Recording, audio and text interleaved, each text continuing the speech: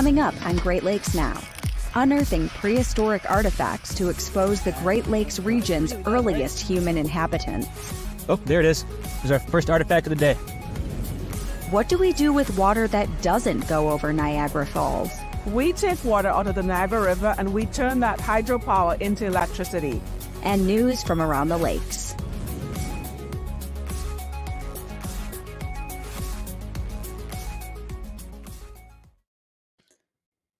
Well, hello and welcome to another Great Lakes Now episode premiere party. I'm Anna Seisling, host of Great Lakes Now, and I really appreciate you tuning in as we learn about some really interesting archaeological findings throughout the Great Lakes region during our premiere party for tonight. I also want to make sure that I welcome our other cross-posters and co-hosts who are streaming this event. So we've got a really great lineup of some pretty knowledgeable guests who are going to be joining us a little bit later in the watch party, and they are going to answer all of your burning questions about all things archaeology all throughout the Great Lakes region. And as always, you know I'm excited to bring your voice into the conversation, so please let us know where you're watching from, what your name is, and obviously, if you have any questions about archaeology, fossils, bones, maybe you found something in the Great Lakes region and you're wondering what it is, where you might be able to take it to get it identified, you can drop all that good stuff into the chat and know that I will get to it and work it into the conversation as we go. But before we get into any of that, let's check out the featured segment from the latest episode of Great Lakes Now. The word archaeology might make you think of the Egyptian pyramids, but in our own region, archaeologists are uncovering evidence of human activity thousands of years before the pyramids were built. Tilt the head up. To be an archaeologist, it takes a lot of precise measuring. Shooting. Got it. A lot of scraping. And a lot of sifting. There's a reason for all this hard work. These archaeologists are looking for the tiniest bits of evidence of ancient civilizations. I like to spread the rocks out so you can sort of see each one. That's Brendan Nash, a doctoral student of archaeology at the University of Michigan. So what we're looking for in here are the tiniest little flakes, debris from the manufacture of stone tools. This dig site is in the middle of a farmer's field in southwest Michigan. You know, this was a outwash plain. The water from the glaciers was sort of poured out for thousands of years, channeled, down past this area and left just innumerable little pebbles and stones, some of which are really high quality chert. Chert is a sedimentary rock that was key to the existence of people who occupied this land about 13,000 years ago. It has two basic properties which make it useful for manufacturing stone tools.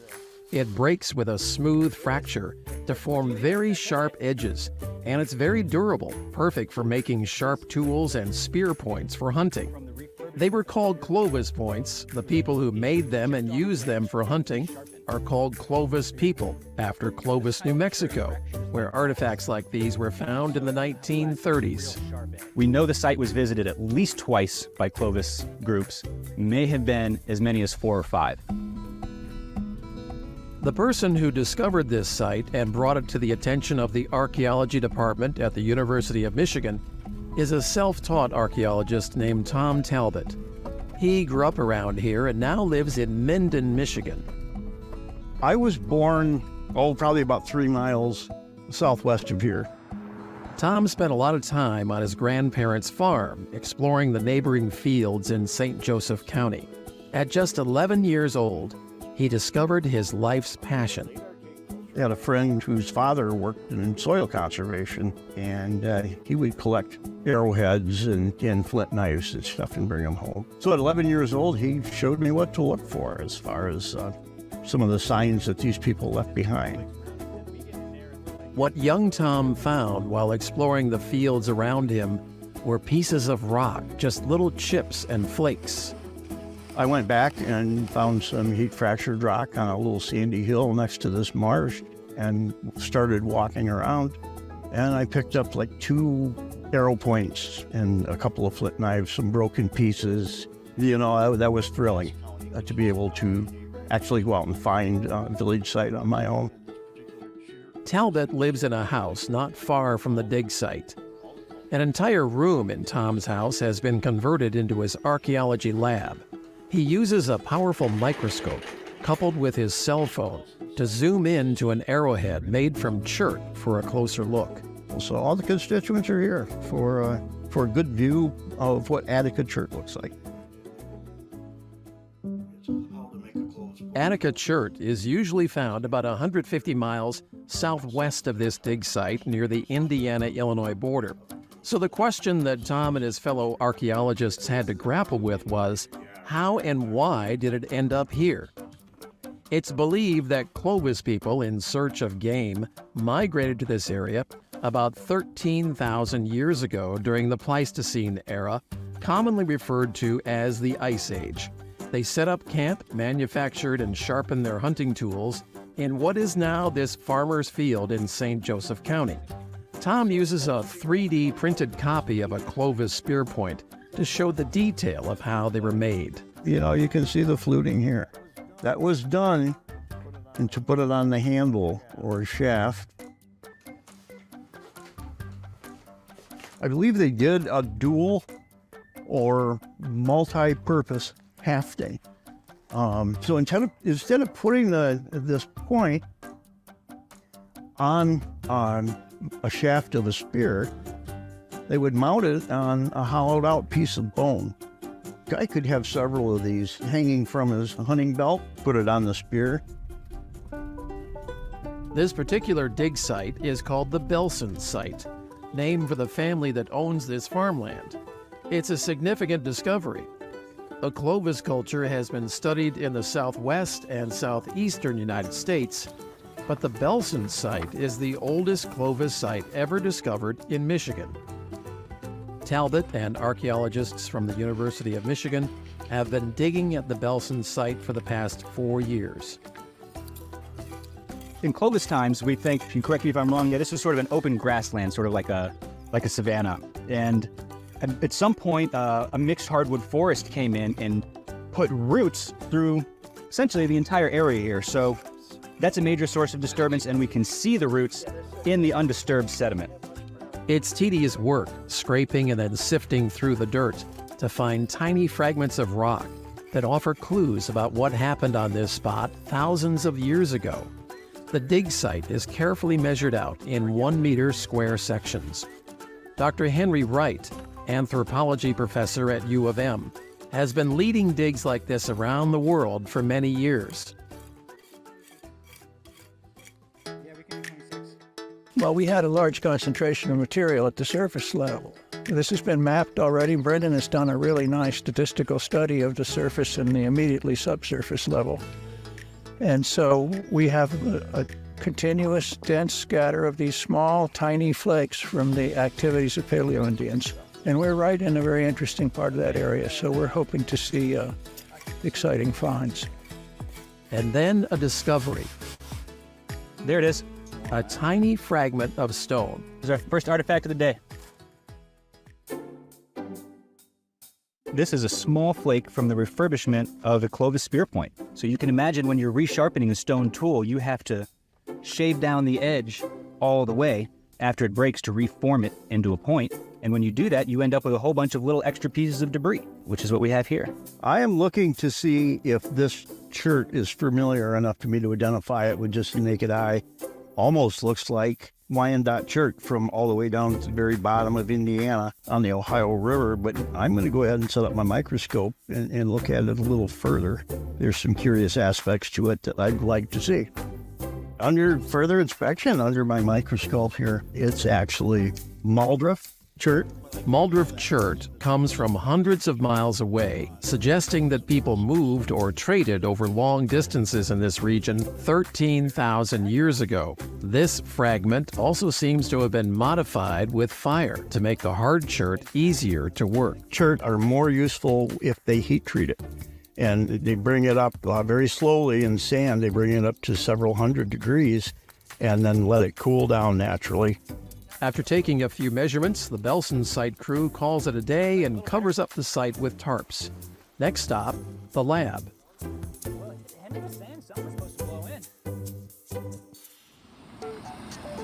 Well, yesterday we were out at the Belson site excavating and mapping pieces of cultural debris. And today we're analyzing and cataloging all of that material that we excavated yesterday. Tom determines what kind of stone it is. I determine a technologic category to put it in. All the data that's collected is used to create a 3D map of the Belson site. So what we have here is a three-dimensional data map of the Belson excavation. Each blue dot is a flake. Each green dot is a C14 sample to send off for radiocarbon. And our red dots are our formal tools. And we see a strong central cluster that we believe is a dugout heating feature, maybe the first Clovis hearth to ever be found. And when we look at it in profile, we see a real nice line in the profile. So this is the elevation at which they were living. We are quite certain that these flakes have undergone no transport since deposition. They are sharp and they will cut you. After 13,000 years, they will still cut you. One by one, each specimen is carefully examined. Okay, what I'm looking for first is the point from which this thing was struck. And I can see a little platform right here. And it's a prepared platform. It appears to be ground a little bit, which is typical. Talbot says he's in his element working alongside professors in the lab, despite his lack of formal training in archaeology.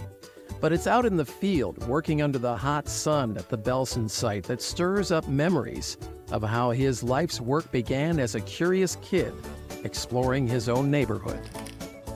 I do remember standing on a sandhill looking over a marsh, and it turned out it was just on the other side where the Belson site was discovered, thinking that someday I would make a significant contribution to the archaeological history, and that happened.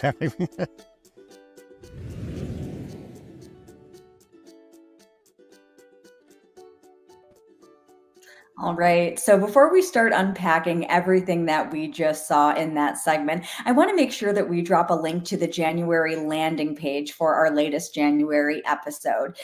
When you check that out, hopefully after the episode premiere party, you can look at all the different segments and links to related content that are over at greatlakesnow.org related to that segment and others. And before we get into introducing our guests, I also want to make sure that I point out that Great Lakes Now always creates lesson plans that are based on the segment you just saw and other segments for our monthly show.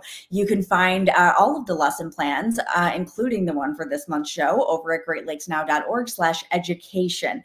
And before we get to our guests, I just want to point out things are going gangbusters in the chat right now. We have a lot of people tuned in from all over the place. So I just want to give some people a shout out before we dive into the conversation. We have Sandra, who is tuned in from Austin. We have Jan in Marquette, Michigan, Matthew in Ann Arbor. We have Joe Murray in Rochester Hills, Michigan. We have Heather in Grass Lake. We have Jim in Salina, Ohio. We've got Debbie in Toledo, Tony in Greenwood, Indiana, Laura in Fort Wayne, Indiana. We've got Betsy in Traverse City, Michigan, Charlene in Beech Grove, Indiana, Tony in Kalamazoo, Andrea in Clinton Township, Michigan. We have Andrew in the Keweenaw Peninsula of Michigan. We have Penny in White Pigeon, Michigan. Gary J. Miller is from Vicksburg, Michigan, but is watching from Orange Beach, Alabama. Love that.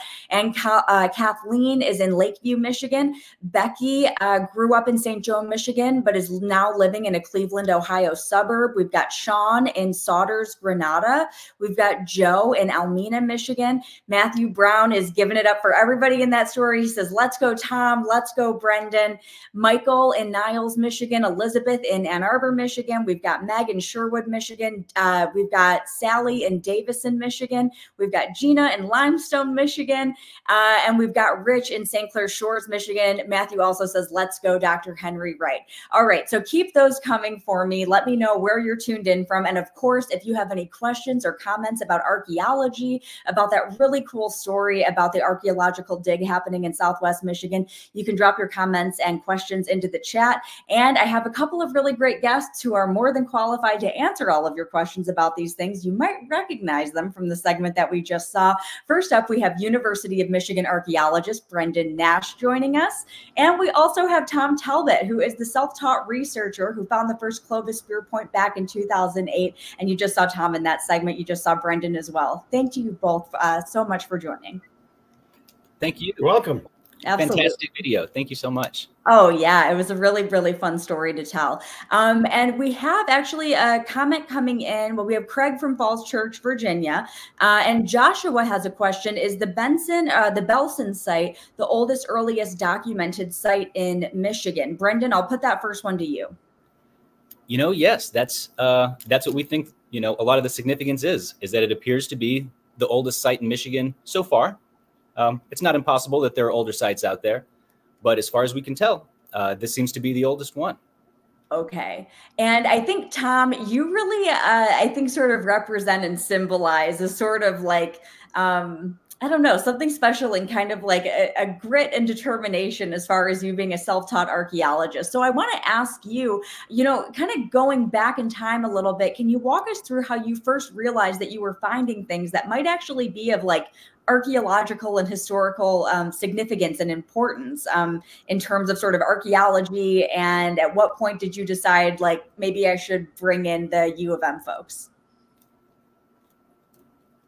Well, I actually started, as the segment showed, at 11 years old, and I was able to identify washed out fire pits and identify some of the chips and flakes that we're seeing in the segment. The Belson site itself, for a long period of time, I was studying the site because it has a really strong representation of a late archaic site a little over 4,000 years ago. And I was actually more looking for things like that when the first Clovis material started turning up. But, I decided as quite a young man that this was going to be more than a hobby.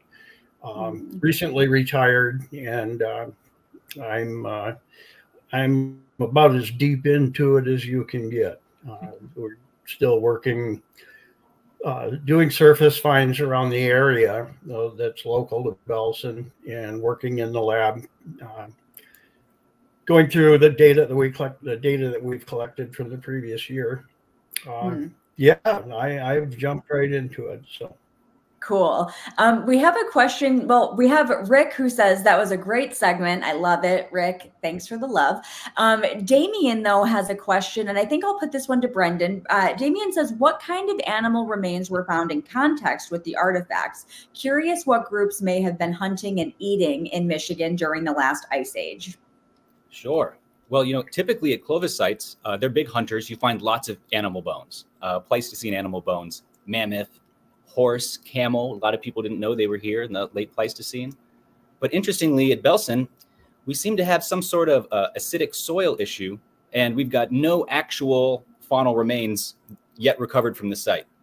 And we've dug quite a bit, so we know that they probably just aren't there.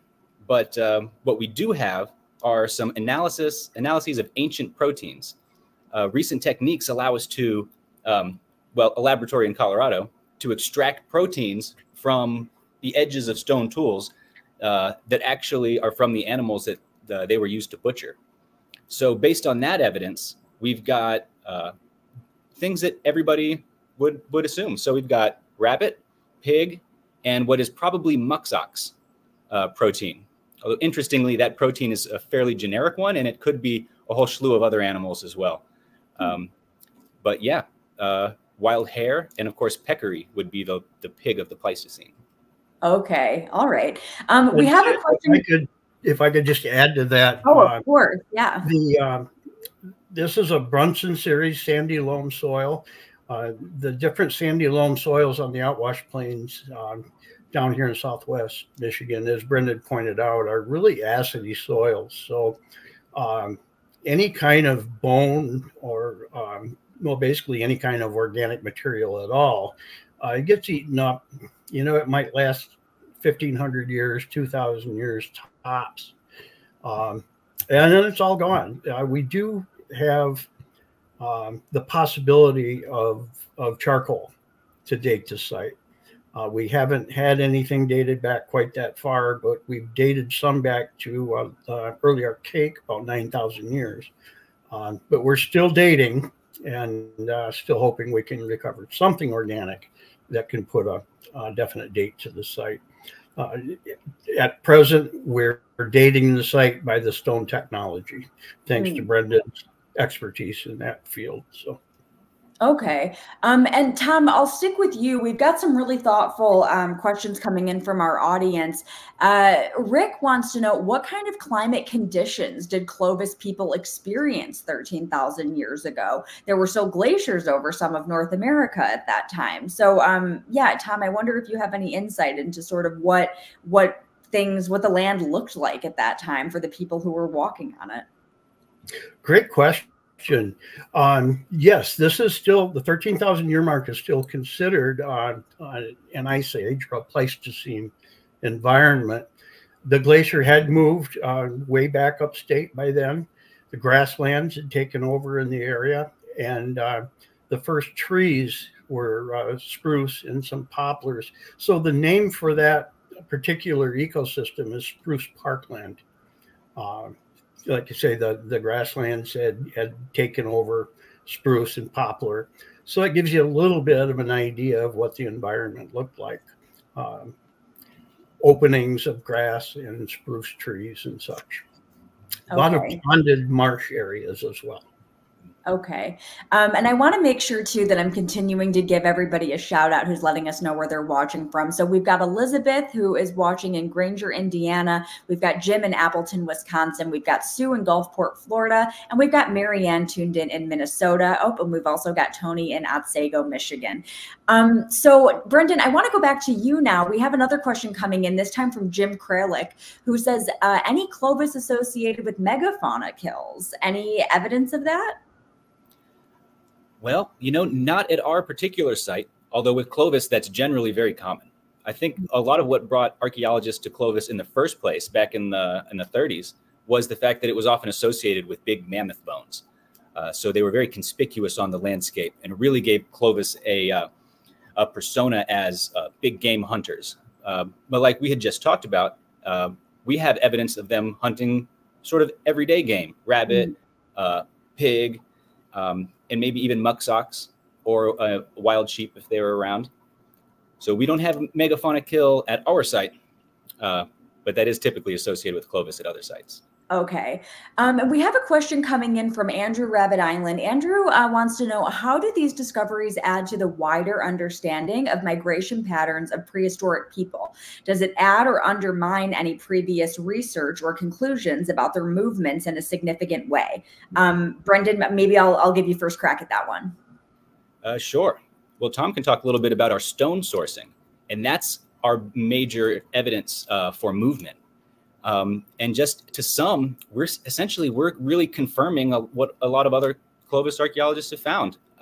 These people are traveling long distances, carrying rather large stone tools and resharpening them along the way as they use them. So it really serves to confirm a lot of what we already knew about Clovis. Okay. Yeah, Tom, I would love to hear a little bit on your thoughts on this too.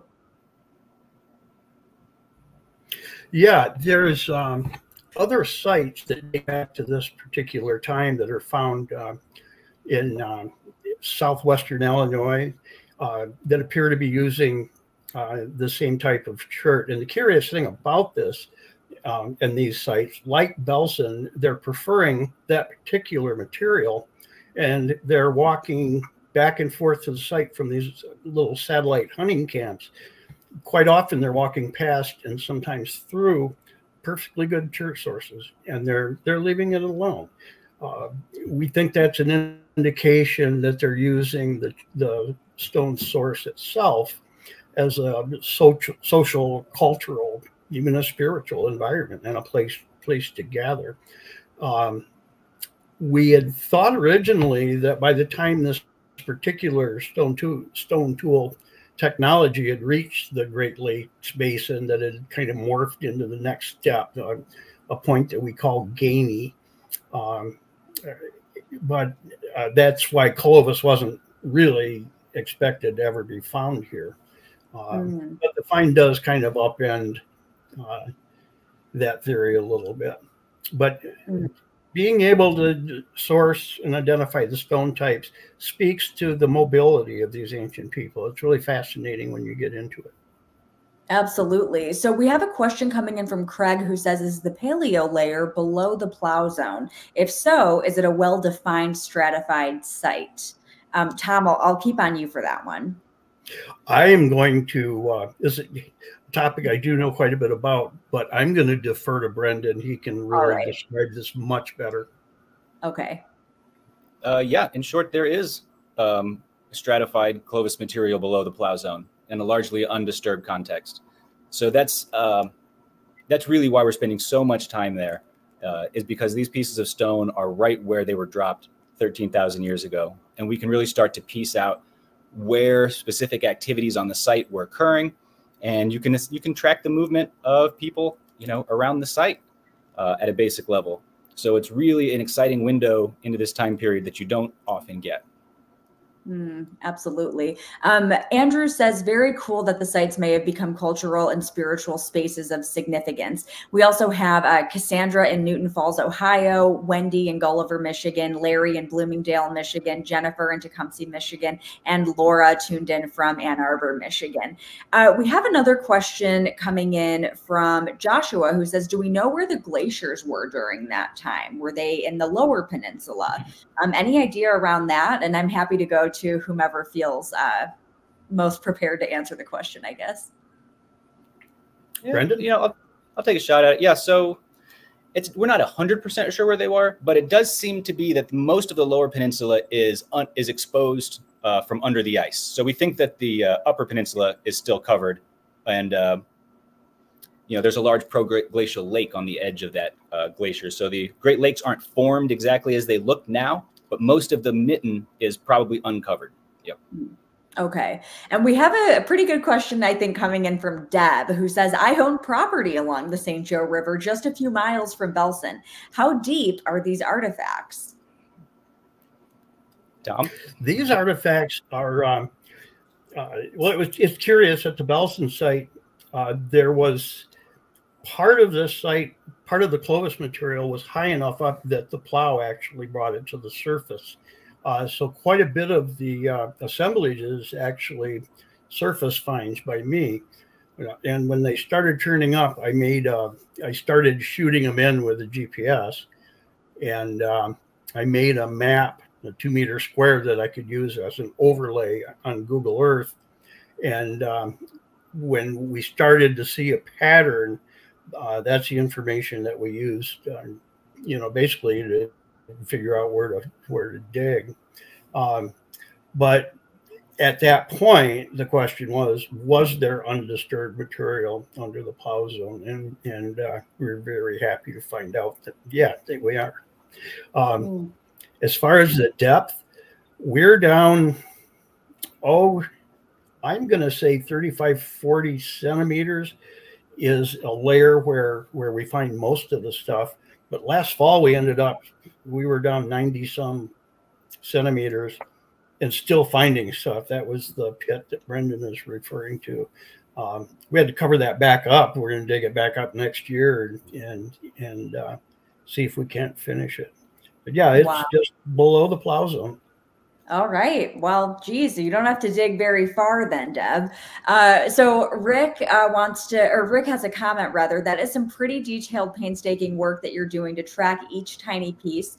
The 3D map you showed of the site was great. I did want to ask you guys a little bit about sort of the technology that happens, once you get these specimens back to the lab. But we have so many questions coming in from our audience, so I want to make sure that we're giving priority to those as well. So Sean has a pretty basic question. What is Clovis technology? Is it just the big spear points? I think it's kind of, valuable to maybe just reiterate that. Tom, you want to take this one? Well, in some circles, Brendan was known as the Texas Clovis guy, so I will defer. All right, got it. Brendan, what do you got? Yeah, it is a very large spear point. Essentially, it's made in a very specific way, and it's essentially, well, our window into the past, we've just got a bunch of stone tools. We don't have any of the organic debris, and so we really see it as a symbol of those people, probably because that's all we have. But yeah, it's a very large spear point, probably thrown with an atlatl. So that's a spear thrower. You can imagine those toys that you play with your dog where you put the tennis ball in the back of a cup and you throw it and the ball goes really far with very little effort. You can actually just attach a spear to the end of one of those and you can throw the spear very far with little effort as well.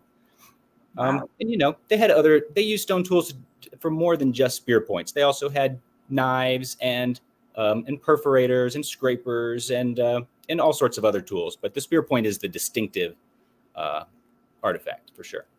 Okay. And Joshua wants to know, do we know how far in Michigan the Clovis people traveled? Do we expect to find more sites? Any insight on that? I believe that there will eventually find Clovis sites in other parts of lower Michigan. I believe that some of them are just buried so far that the plow hasn't brought them to the surface. We're trying to establish a criteria that kind of fits the Belsen site and use that as kind of a forward modeling project and do some test units around the county. There's just a ton of work to be done. But yeah, I believe that Clovis had traveled up here and could be found in different places. How far, we just don't know. Right. Everybody's got to pull out a shovel, do their part. So Andrew wants to know, was the total station used to map the locations of tools in the 3D model? Brendan, I wonder if you can speak to that? Yeah, that's exactly correct. Every single flake or piece of cultural debris that came out of the excavation was shot in with that total station.